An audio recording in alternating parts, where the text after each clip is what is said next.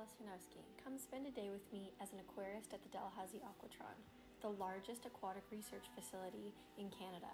I studied marine biology at Dal, and now I spend my days caring for incredible marine and freshwater species. I start my day by walking to campus, then I head straight to the Aquatron to get changed into my work clothes and prep for the day. My first stop is the algae room, where we grow microalgae. I check on the cultures and see if anything needs to be started or cleaned. This step is super important for feeding the shellfish in the facility. Next, I do some animal care.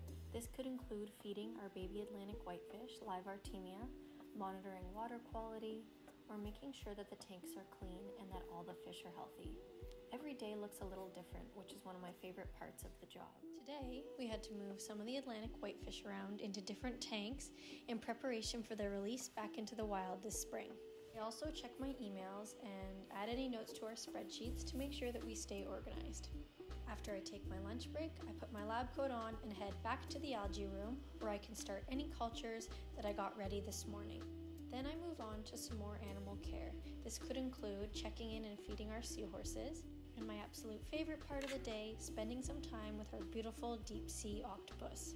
I play a big role in managing the Aquatron's Instagram page, so I get to take videos such as these to help highlight the amazing animals and the work that goes on at the Aquatron. Looking back, the Seaside program at Dalhousie was a game changer for me.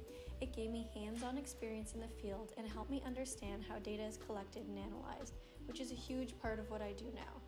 I also took part in Dalhousie's experiential learning program.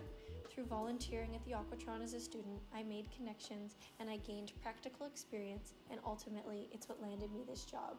So if you're a student wondering what's next, I would suggest get involved. Those opportunities are where the magic happens. Thanks for spending a day with me at the Dalhousie Aquatron.